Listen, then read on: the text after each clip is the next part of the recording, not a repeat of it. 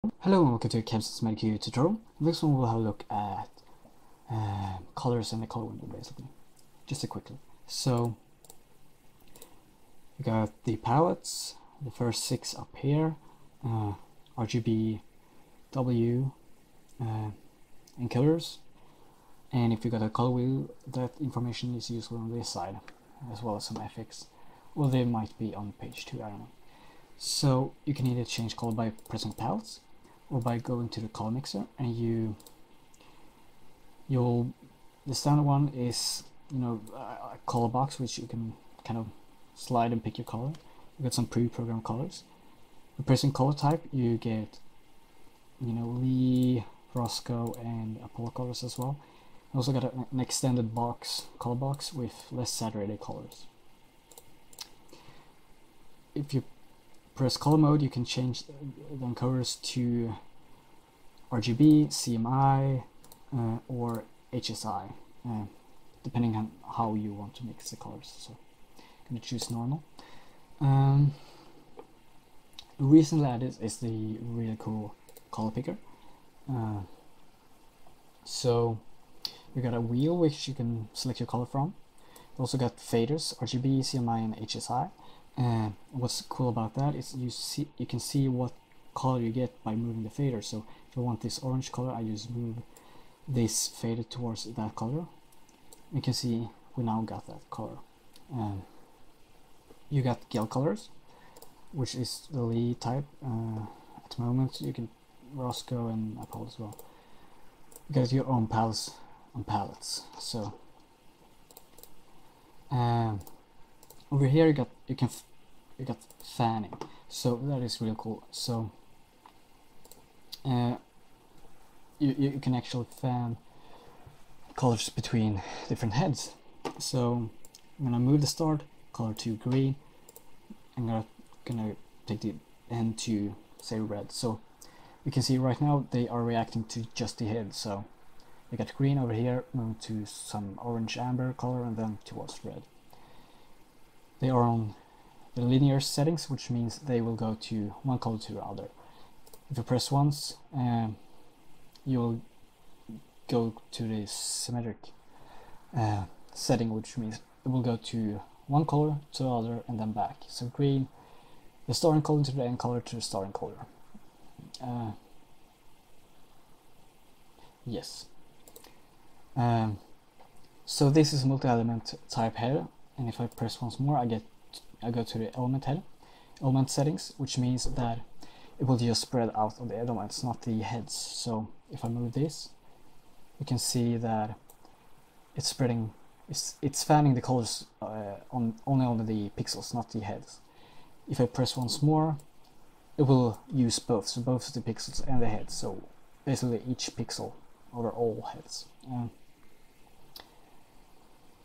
We also got something called relative. So it's a bit tricky to understand, but choose a color, say a green color, or not real tricky, but here's how it works. So basically you got a color and you want a bit more red, you just move the red fader up, to the more reddish setting. You want more red, a bit less blue, less green perhaps, more blue. That's how you basically mix with the relative. I don't really use that. I think the settings are much easier and quicker to use. So, and I'm going to show you how to record a color from an FX. If you have recorded groups with just apparently it doesn't really save the colors if you include the elements on the duplicated elements, so it will just use it will just fan the colors on the heads even though you have selected include elements in the FX, so to speak. So we can try these anyways. So choose your heads and create a color chase. So I'm gonna duplicate the elements, so it's just going to use the heads as a whole, not pixels. So and I'm going to record that to a playback. Going to clear that. I'm going to triple click and go into the settings. I'm going to set the fader releases stack to no. Controls HCP channels to no, because I don't want the intensity to go down when I